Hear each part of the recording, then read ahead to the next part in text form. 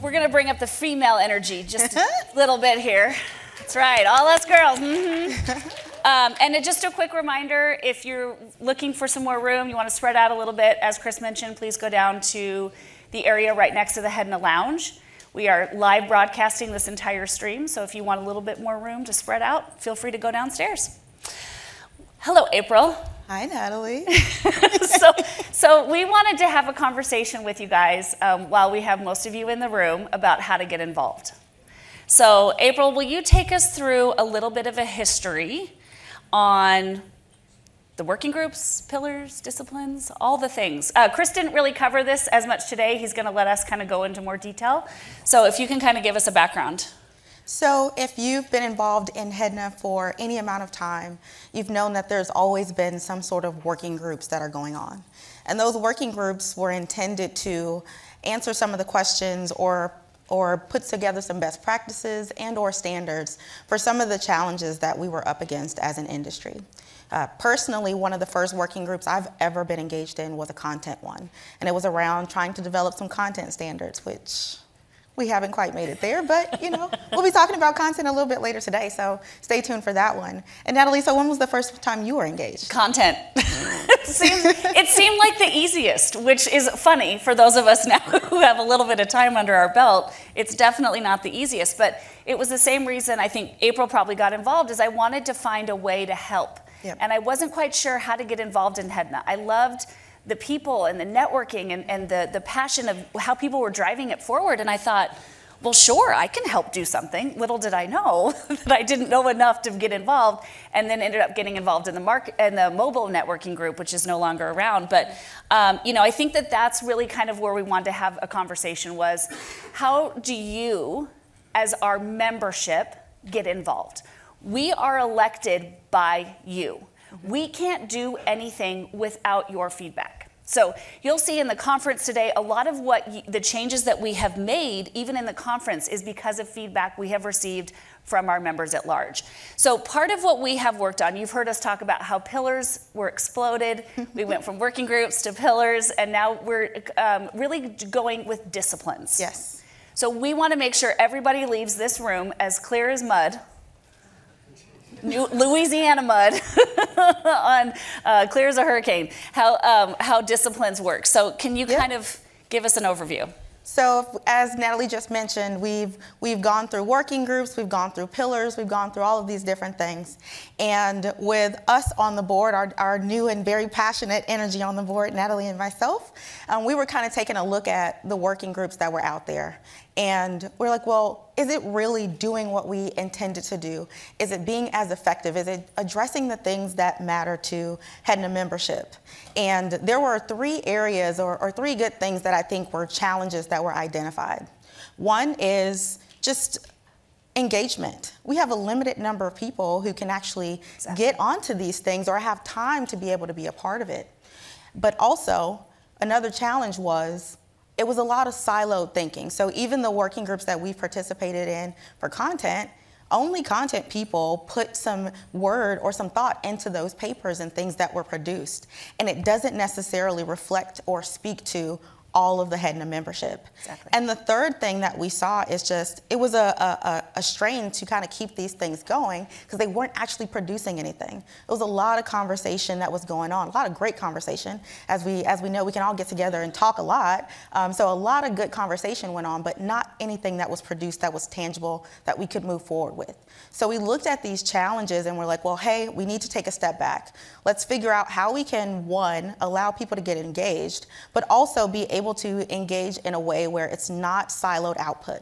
My big example that I produced and talked to the board about and sold this concept is ABS.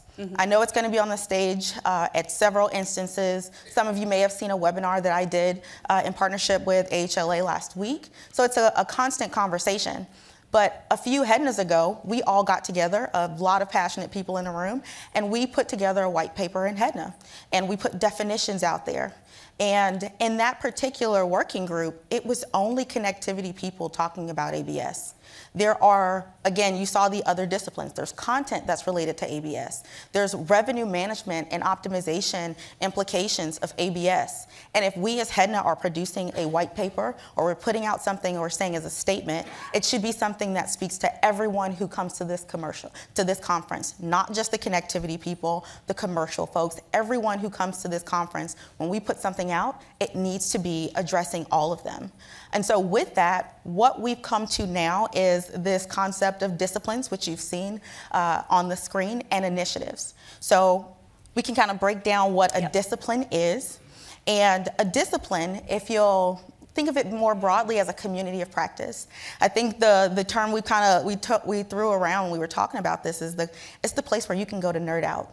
Yeah. Like, this is literally the only conference I can come to and talk to people about Open Travel XML and talk about a TPA extension and how painful it is, and people actually know what I'm talking about. So that is very, very rare to be able to have those conversations unless I'm talking to my team back at home. So this is a community of practice. So when we think about those communities of practice, whether it's connectivity, which is my discipline, and content, which is Audrey's, and then there's another one out there on payments. These different communities of practice are people who want to nerd out and want to talk about what's impacting that specific area. And that's where you can come and you have this ability to network and find out who are all of the other nerds just like you who want to talk about those specific things that impact your area. But then where do the initiatives come in? These used to be the working groups. And this addresses that pain point that everybody kind of wants to participate in everything. If I wanted to participate in whatever connectivity was doing, at the conferences sometimes it would overlap where they were scheduled at the same time. Exactly. So I couldn't do both. But what we've said is that we want to put forth initiatives that can be cross-functional, so that if you are across any discipline, wherever you identify, you can still participate in an initiative. And we want those initiatives to be hotel-driven. Yes. We want them to be something that an IHG, a Marriott, a Hilton, or somebody is raising their hand and saying, this is something that's important.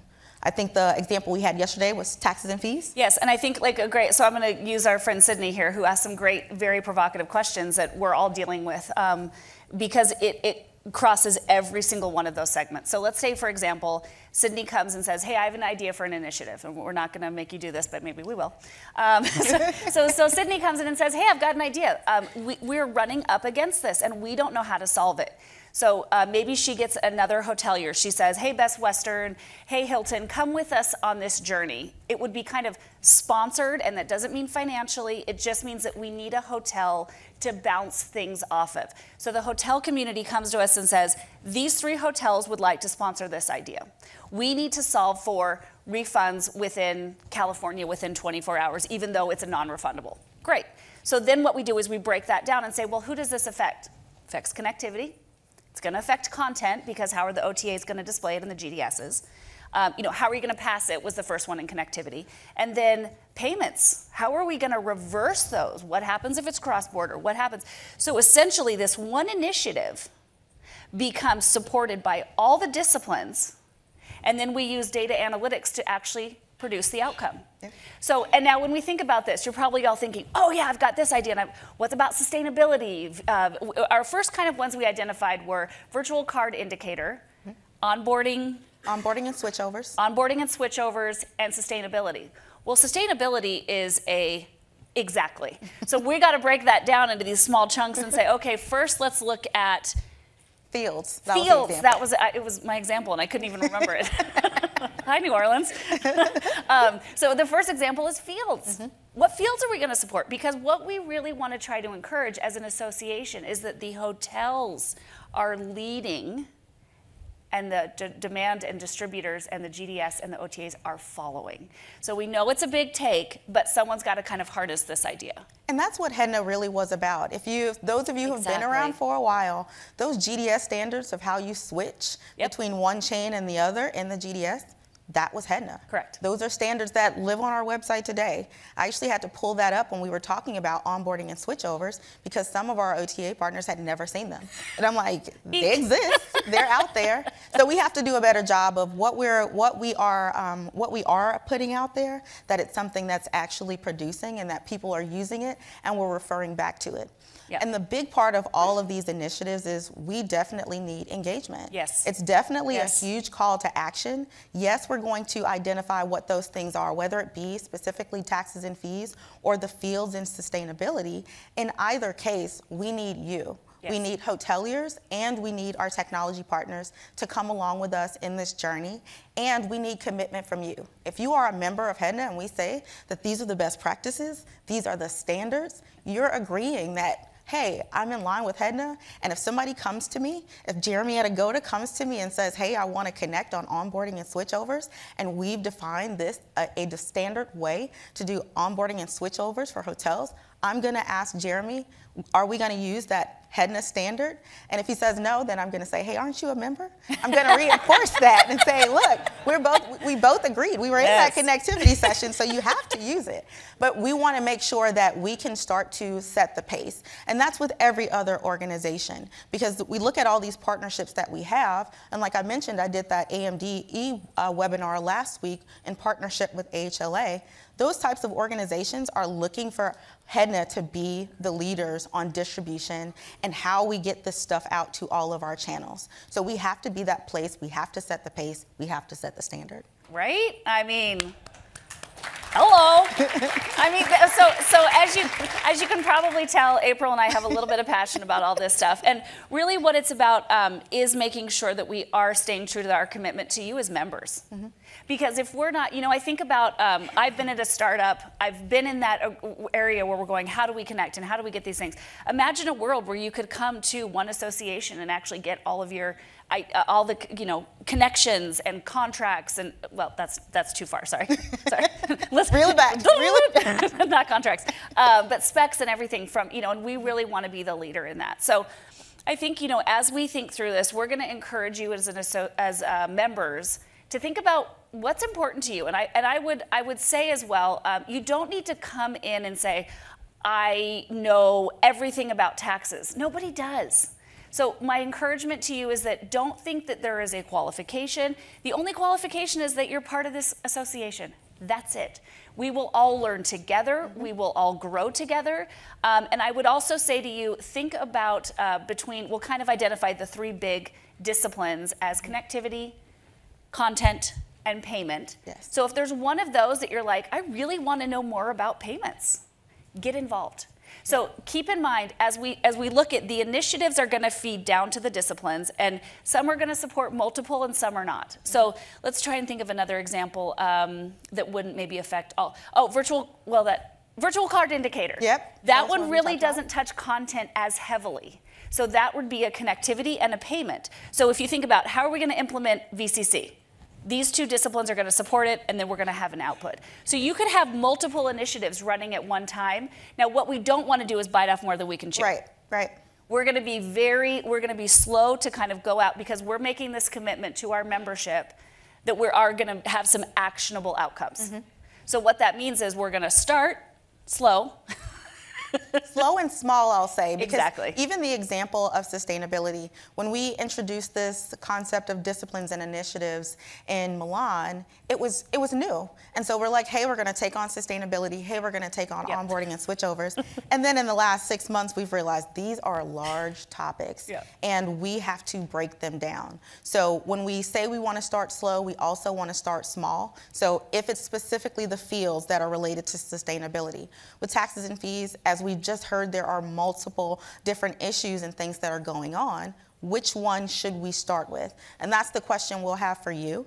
And even beyond those two topics, there are other things that our hoteliers in the room are particularly passionate about. We want to hear about what those things are because those can become initiatives. It's not only the disciplines who can come up with and determine what those initiatives are.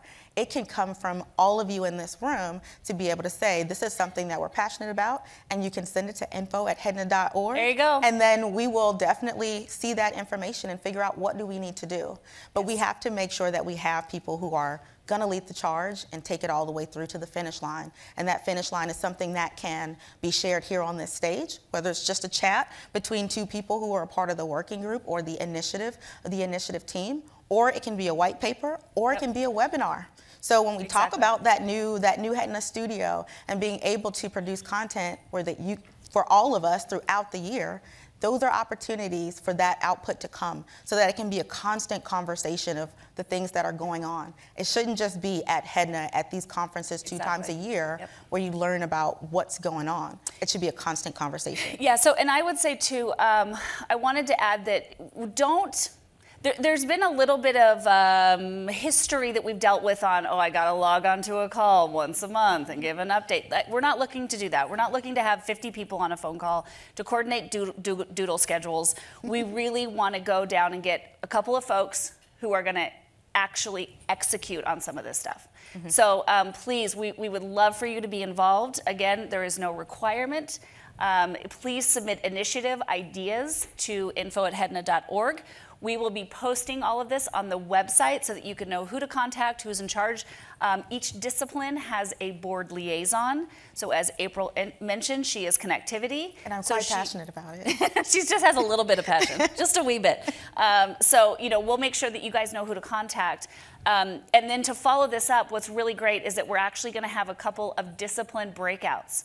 So we're going to have 3 different sessions throughout the conference. You'll see them on the agenda. We've got one that's coming up. That's going to go through, I know it's Pacifica Hotels and, sorry, Brandon, did I say that wrong? Is it, I always get it backwards, Pacifica? I think he's going to get mad at me. So we've got a networking break coming up. There we go. Okay. Pacifica. So sorry. James from WebBeds and Anisha. So that will allow, if you want to go deeper into some of these, that's the opportunity to do that. So, and as April mentioned, it doesn't just mean content here. We're talking webinars. We're talking white papers. A lot of other ways that we can get this information out. So we're going to go into a networking break sponsored by Travelport. The HEDNA Lounge is going to open shortly, and I would encourage everyone to go check out the silent auction. This is a new thing for us. We are only as profitable as our fabulous members who contribute to our association. So please go into the silent auction. There's some great things down there. Thank you, Lena, for putting that together. And enjoy the networking break. And thank you again, Travelport, for sponsoring it.